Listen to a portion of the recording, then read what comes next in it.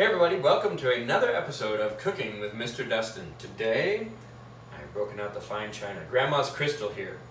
We're going to be making these apple pie in a cup. They're going to be so good. You're going to need some whipped cream, graham crackers, cinnamon, and apple pie filling. Very simple, very easy, and super tasty. Let's get at it.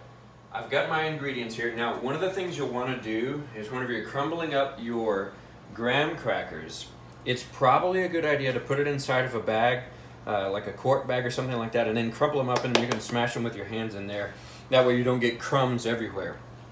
And then I just put it in a bowl so you can see it. So get your crumbs, and those are going to go into your glass or your bowl, however you want to serve this. First, just enough. There you go. As always, pro tip, wash your hands anytime you're handling food. All right.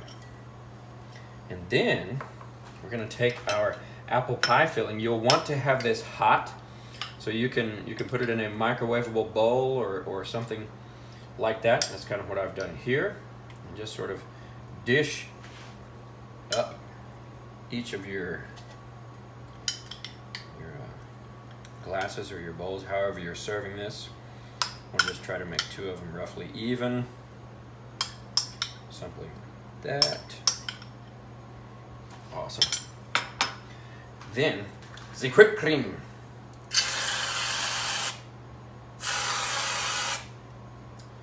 And a dash of cinnamon.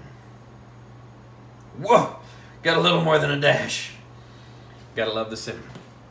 And that apple pie in a cup. Enjoy.